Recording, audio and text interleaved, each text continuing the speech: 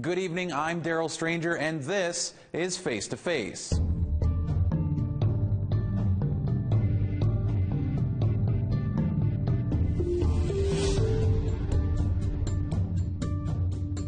Our guest this week is Kevin Chief. Kevin is Anishinaabe Métis and a member of Pine Creek First Nation in Manitoba. He's the co-founder of the Winnipeg Aboriginal Sport Achievement Centre, a former politician, and a square dancer. He was first elected to the Legislative Assembly of Manitoba in 2011 before stepping away from politics in 2017. Now, Kevin is a public speaker and advocate for young Indigenous people, focused on removing barriers and creating positive change.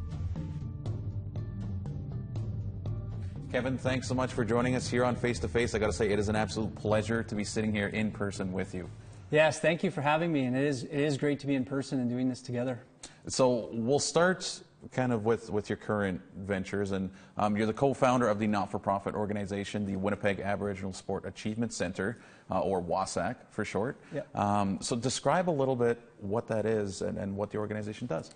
Well, WASAC, we started WASAC in 1999. Two close friends of mine, one Pino Pisano, who was with the city of Winnipeg, and the late Ron Chartrand, Métis leader.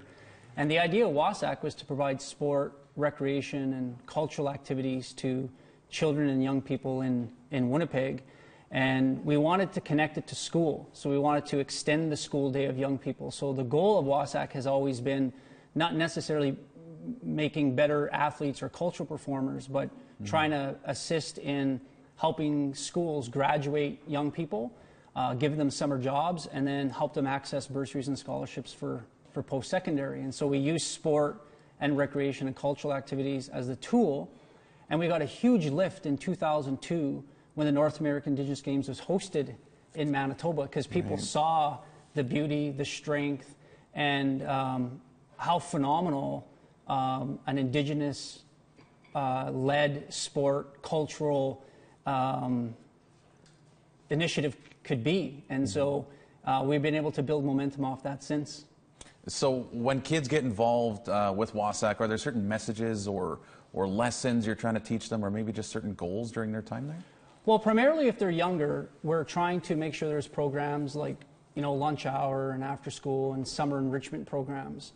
But as they get older, as they get into junior and high school, we're constantly reminding them that they're a role model, that they have a natural ability to create and influence change.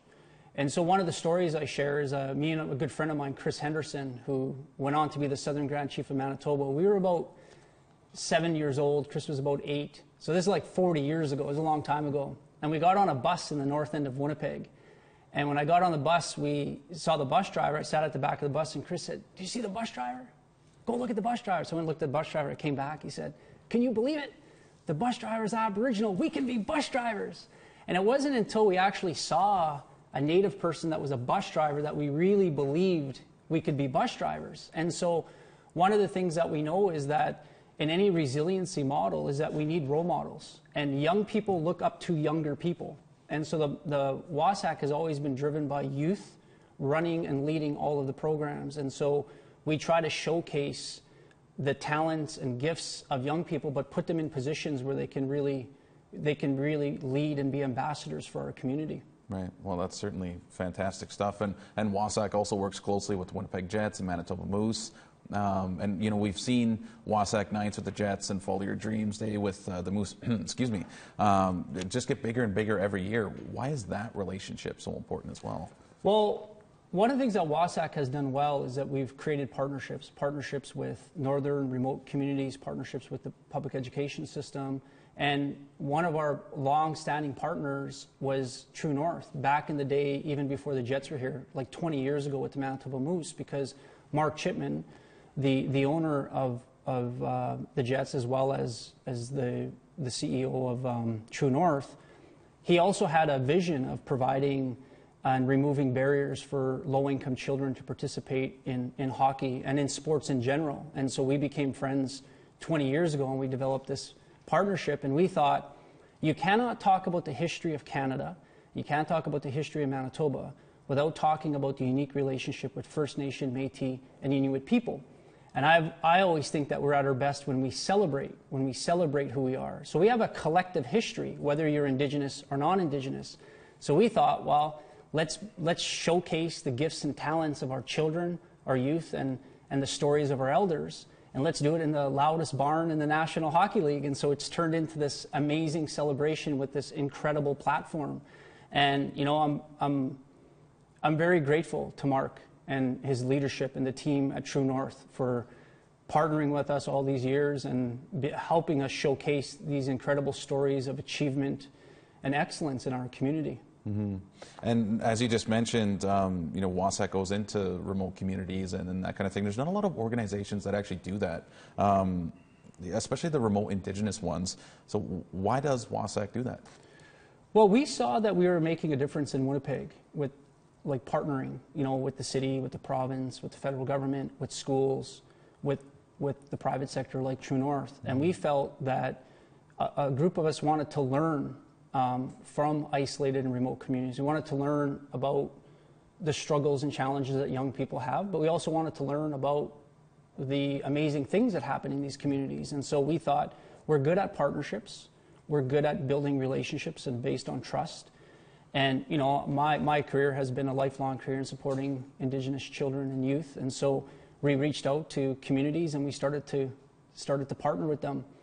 And, you know, when COVID hit, it was really devastating, of course, for all of us, but it was really, really hard on people. And there's a group of elders who came here at Christmas time, so they're going to be away from their family and loved ones during Christmas, and they ended up Bunabanabi First Nation, and they ended up staying at a place in the North End. Mm-hmm. And so I called up Mark. I said, you know, we got elders coming in from one of our partner communities. We're thinking of putting care packages together. So we got like Jet slippers and Jets mitts and toques, and then we got a bunch of WASAC stuff and a bunch of welcome to the North End. Mm-hmm. And we got to go there and try to provide a touch to these elders who treated us so good when we went into Bunabanabi for the first time. And so there isn't a program or initiative that we do that we don't think about trying to make sure that young people, no matter who they are, where they live in Manitoba, that we can support them. And that's worked well for us, and we've learned a lot, and we're quite grateful for that. Now, getting back to more sports specific, describe how important sports was to your life. I mean, how has that changed as you grew older? Well, one thing we know is that, and I learned this myself, is that if we don't give young people something positive to belong to, they don't wait for us. Mm-hmm. Someone will seek them out. And I got a sense of belonging primarily on the basketball court. I could shoot a basketball better than most people. And although I grew up with a single father who ultimately passed away from alcoholism when I was 18, we grew up in a little bachelor pad and grew up like a lot of families in the North End. We were quite poor. But I always got a sense of generosity because every time I shot a basketball, my school's name was stamped on my chest. And so, and then there's things that I got to learn. So my love for the game kept me in school. It made school more fun and interesting. And right. So, and then I got amazing coaches. I was coached by some of the best people in the province. And then it was enough to keep me to graduate high school and then go on to university. And I was the first in my family to both graduate from high school and then go on to post-secondary. And then I had this amazing network. I got to travel the country. But I think about all the people who helped me, you know, my dad, my family, and all the coaches and teachers. And what's amazing about people like that is they never ask for anything in return. But what I think, if I could do something that would make them proud, is to try to give back to children and young people in the same way that they gave back to me. Mm-hmm. And one of the most effective ways I found to do that was through the Winnipeg Aboriginal Sport Achievement Center, because I understand that not all kids are going to be able to shoot a basketball like me. So we thought, let's use sport, let's use recreation, because then that gets you into all sorts of low organized games and activities, and let's use culture, and let's introduce young people, and let's try to manifest those natural gifts and talents that we see in our community every day. And so my hope is that the people who supported me see that and are proud. And one more thing here, just touching on that, why do you think sport is so important to kids' lives, especially Indigenous kids?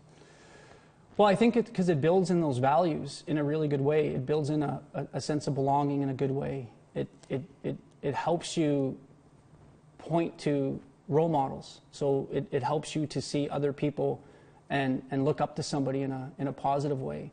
I think sport also allows you to feel a sense of generosity for your school community and for the broader community.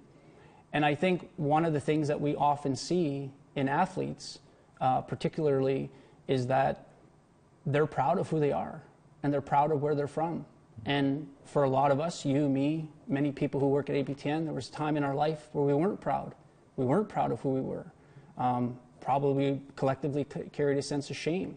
And so when you see Indigenous athletes or Indigenous role models, they're not only excelling on a court or on the ice or in their particular field, they always naturally move to doing things and being a role model for things like, you know, speaking against racism or being a champion for, you know, women's rights or, you know, tackling issues of poverty and addiction. And so they have a dual role that they often play. And so I think it's a great way to inspire and to share stories of success and achievement.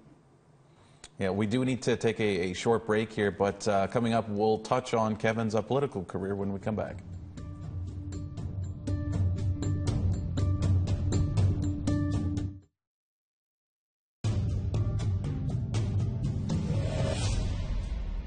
Welcome back to Face to Face. Our guest this week is WASAC co-founder and former politician Kevin Chief. Now, Kevin, you were an MLA for years in Manitoba. What drew you to politics? You know, I asked this question, and it's stuck with me since. One of my good friends and mentors was a guy by the name of Yvon Dumont. He was the first lieutenant governor, Métis lieutenant governor in the history of Manitoba. And I asked him that question. I said, how do you know when you should run politically? And this was even before I had an interest in politics. And he said, you know, Kevin, I don't think that's really a decision for you to make. You know, he said, but if enough people approach you and they think you're someone who could represent their values and speak on behalf of a community of people, you should consider it. And I got approached by that time by Doug Martindale, who's a longtime NDP MLA, and someone who's inspired me in my political career was Judy Washalisalis. I like to call her Judy Washa Chief. So she became a good friend of mine, and I actually ran, the first time I ran federally, and during that time I got to be quite close with Jack Layton because we were one of the only elections, it was a by-election in the country. And I lost the safest seat the NDP had. I actually lost that seat to Kevin Lamoureux. But, you know, I was reminded by Jack about all the wins I got from running. Many Indigenous people for the first time voted. Many Indigenous young people volunteered in my campaign. I encouraged parents and grandparents to take their kids when they went and voted for the first time so they could inspire their children to vote. And I have lifelong friends, people like Jim Thompson, who continues to work with me today. So I was fortunate that I got to run in another election. The following election was in the provincial government, and I ran and was successful to represent Point Douglas, the North End, which was a neighborhood that I was born and raised in my whole life. And so it worked out well for me.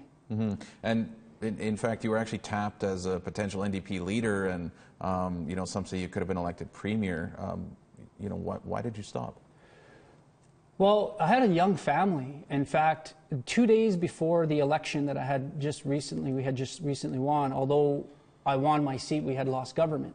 And my son was born 2 days before that. So at that time, I had a brand new baby.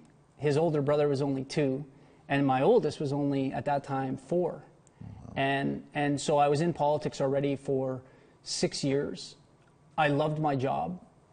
It's going to be the best job I ever have representing the North End of Winnipeg. But I realized that it was a lot for my wife. It was a lot for my in-laws. And, you know, although my dad didn't have a lot, he was always there for me. And so, tough decision, but I decided to it'd be better for me to try to spend time with my kids, work at being a dad and being a husband. And so I left a job I loved, and I'm fortunate that the work I continue to do, a lot of the work I was doing as MLA feels very similar to the work that I do now. So I'm pretty fortunate that way. Yeah, and I mean, nobody can fault you for the decisions there and leaving. So did you find what you were looking for in politics? I did. You know, I try to tell people that, for me, first off, representing the North End and a neighborhood that I was born and raised in, it made everything I did feel so special, including standing in the chamber and representing that neighborhood. I loved it. And I always tell people, if you have whatever your interest is, whatever you're passionate about, you should consider politics. Because if you're passionate about Indigenous rights, your voice is needed at the table. If you're passionate about farming, agriculture, your voice is needed. If you're passionate about women's rights, your voice is needed. And if we don't have that diversity of voices sitting at a cabinet table or speaking in the chamber or in the House of Commons or at City Hall, you know, there's a large group of people who aren't represented properly. And so I think people should consider politics. I mean, you can make it and bring the things you care about most, but you'll never learn more. You'll never learn more than when you're in politics. It's a huge opportunity to learn and expand your network and be able to give back to people who've helped you. And so, you know, it was a wonderful job. And yeah, so. And just before we go to break here, now that you know what it's like, would you consider running again? You know, I'm asked that question often, and every time I'm asked it, I really think it through. But here's what my challenge is, and it's going to continue to be. Like, I'm getting older now, you know, like I'm 47 years old. I'm not that young. But my son, my youngest, is only in kindergarten. And so, and his brothers aren't much older. So it's hard for me to see, you know, a path back in. And then I love what I'm doing now. You know, I love the work that I'm doing now, and I feel fortunate and blessed to be able to do it. So right now, I can't see that happening. But who knows? Right. Well, we do need to take one more break, but stay tuned. We'll find out what's next for Kevin when we come back.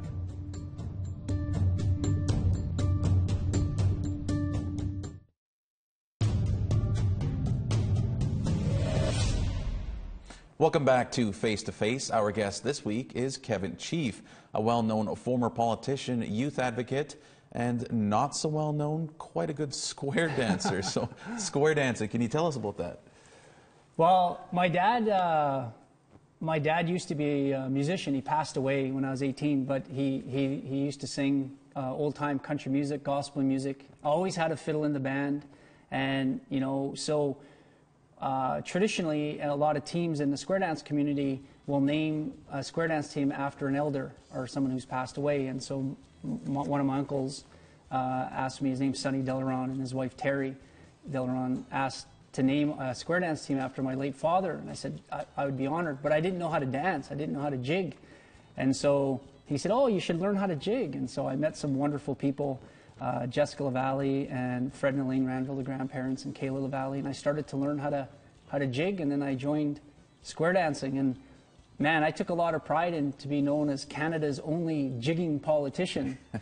But one of the reasons I love square dancing, the first is it's multi-generational. So you can see grandparents dancing with their children and grandchildren. You could see, you know, a dad dancing with their daughters. Like, that's what our team is made up of.